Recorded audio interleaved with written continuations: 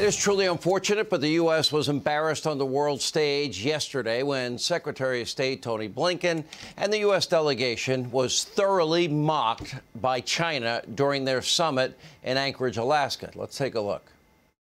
我们把你们想得太好了，我们认为你们会遵守基本的外交礼节。 Well, I think we thought too well of the United States. We thought that the U.S. side will follow the necessary diplomatic protocols. 所以我们刚才必须阐明我们的立场。 So for China, it was necessary that we make our position clear. 我现在讲一句，你们没有资格在中国的面前说你们从实力的地位出发同中国谈话。 So let me say here that in front of the Chinese side, the United States does not have the qualification to say that it wants to speak to China from a position of strength. Are we really going to get humiliated by China and not stand up? Then he apologized. Now, despite the U.S. clearly falling behind so far under Biden, well, the president actually said he was, quote, proud of Blinken, despite that tense exchange, followed by an apology. And get this, China accused the U.S. of foreign meddling and then accused us of human rights abuses while leaving out their own abuses against, you know, Muslims and those Tibetans and pro-democracy demonstrators in Hong Kong and so many other abuses. But it's just like I've been saying, the Biden administration, they are projecting weakness and foreign leaders are taking notice. What we saw yesterday from Secretary of State Blinken was, quite frankly, a complete, total, utter embarrassment. And it's not just China. As we've been talking about, Vladimir Putin appears well aware of the Biden administration and their weak stance against our biggest geopolitical foes. Why would Vladimir Putin immediately call for a debate with Joe Biden and then say, I hope you feel better? What have I been saying? I know the corrupt media mob. I know big tech. I know Democrats. I know they shield Biden, ignore what is obvious to the entire world and more than half this country. Common sense Americans all across the country are seeing what I guess I'm one of the few people willing to say publicly. You compare Joe Biden at 2012, 2016, he looks extremely weak and frail and often confused, and he is struggling cognitively. It is undeniable at this point. This world has many evil actors, many hostile regimes, like Putin and Russia, the mullahs in Iran, President Xi, China, North Korea, Kim Jong-un. They're all studying Joe Biden. They're not taking or buying into the Democratic spin that, oh, the wind pushed Joe Biden to fall 3 times today. What do you think they're really concluding? Here with more reaction, former Secretary of State and distinguished fellow at the Hudson Institute, Mike Pompeo, is with us. Mr. Secretary, good to see us.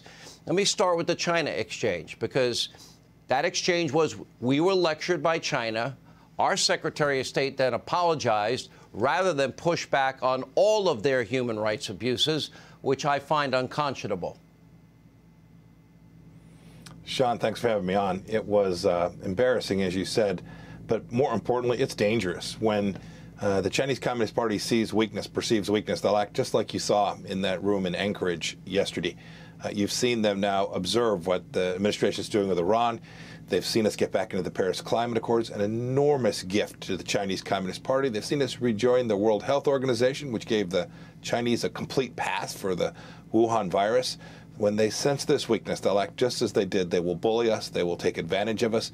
We need leadership from the United States that demonstrates resolve with respect to the Chinese Communist Party, the way President Trump and our team did. If we don't do that, Sean, we're in an awful lot of trouble. There is real risk. Weakness begets war. It begets hostility. And it appears that the Chinese Communist Party believes that this administration will be weak on China. Let me just put you in that position. Let's say this was you yesterday. I've known you a long time. You're a pretty tough guy. What would your response have been? Yeah, I would have called it out for exactly what it is. This idea somehow that America isn't a beacon of democracy around the world, that's just nonsense, and it is crazy for them to make that attack. You know, they mentioned, too, you shouldn't forget, Sean, they mentioned Black Lives Matter as part of the reason they think American democracy is in decline.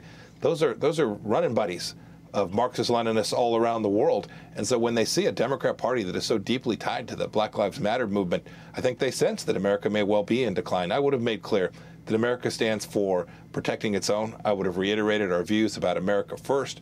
We would have talked about the greatness and the exceptionalism of our nation, and we would have called them out for what they did to the world with this virus that has destroyed millions of lives. We've lost millions of lives and billions of dollars worth of wealth. It is unacceptable that the administration didn't push back in that way.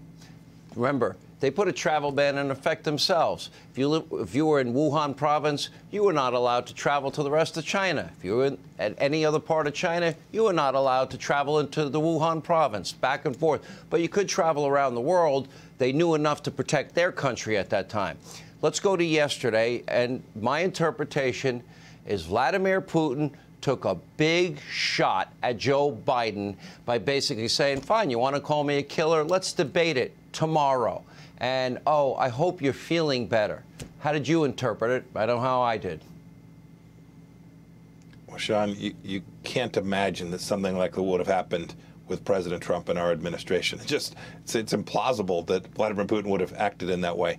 What the Russians came to understand is that we were going to find places where we could work together. When we could, so be it.